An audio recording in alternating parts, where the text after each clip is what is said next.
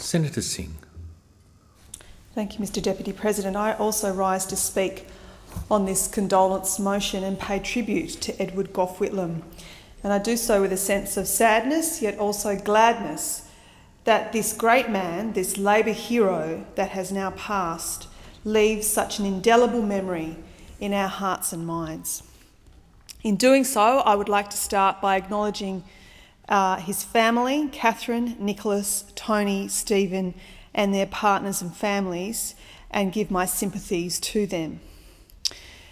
The year 1972 has always had a significant double meaning in my life, and mere coincidence though it may be, I was born the same year Gough Whitlam became Prime Minister of the first federal Labor government for 23 years.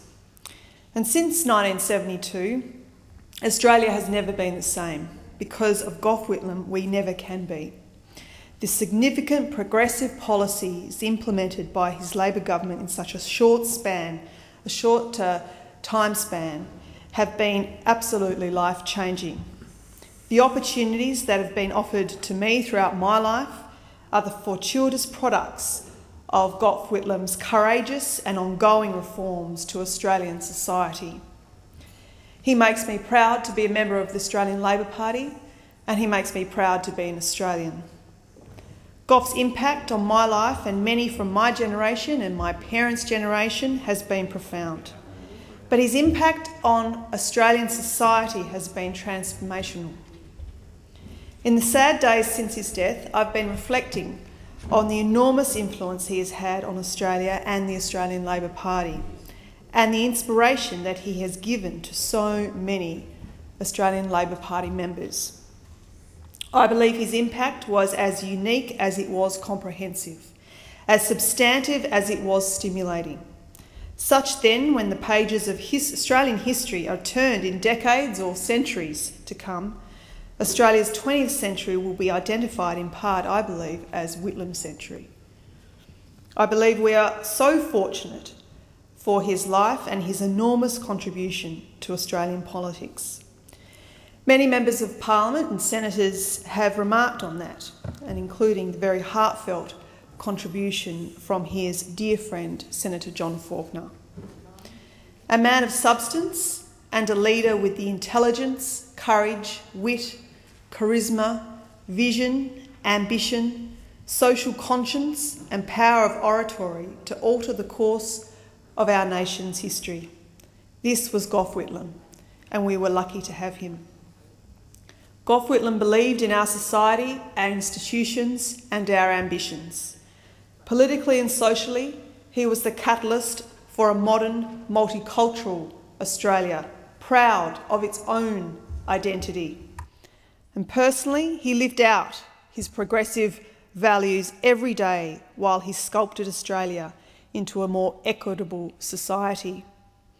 He personified the fundamental values at the heart of the Australian Labor Party's purpose.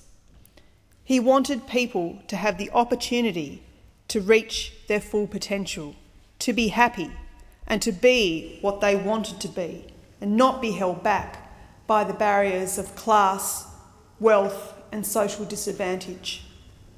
His uncompromising commitment to equal opportunity, women's empowerment and free education embedded egalitarianism into government policy.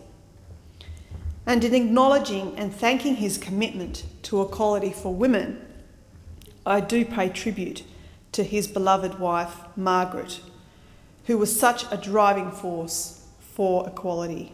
They were indeed a great partnership, and she was indeed an incredible support and companion, a great woman herself. His achievements made in just 3 years continue to shape the lives of all Australians. His government introduced universal health care and no-fault divorce. He established legal aid, reduced the voting age from 21 to 18, increased and indexed pensions, abolished the death penalty, abolished British honours system and introduced and established the Order of Australia, established the Australian National Parks and Wildlife Service, initiated federal protection of the Great Barrier Reef, increased investment in all levels of education, and increased investment in the arts. And hasn't Pollock's blue poles lasted the test of time? He gave us the Australian national anthem and endorsed the institution of Indigenous land rights. And how could we ever forget that image of the pouring of the sand from his hand into the hands of Vincent Lingari?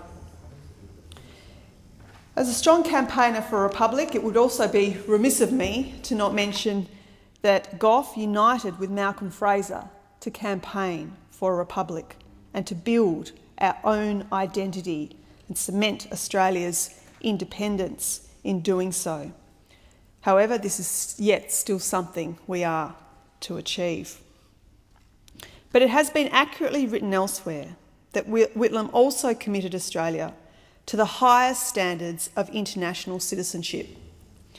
Abandoning Australia's fossilised attitudes to colonialism and long-held suspicions of Asia, he opened Australia to the world, and in doing so, his government increased foreign aid spending, established diplomatic relations with China, granted independence to Papua New Guinea, withdrew Australia's troops from Vietnam and ended conscription, introduced that incredible, important policy of multiculturalism and formally abolished the White Australia policy, initiated a partnership with the Association of Southeast Asian Nations and pledged Australian financial assistance to its development program, banned South African apartheid sporting teams from visiting Australia, and signed or ratified numerous United Nations conventions like the UNESCO World Heritage Convention, the Covenant on the Political Rights of Women, the International Convention on the Elimination of All Forms of Racial Discrimination, the Convention on the International Trade in Endangered Species of Wild Fauna and Flora, and the Treaty on the Non-Proliferation of Nuclear Weapons. As Senator Wong said, Gough Whitlam made Australia what it is today.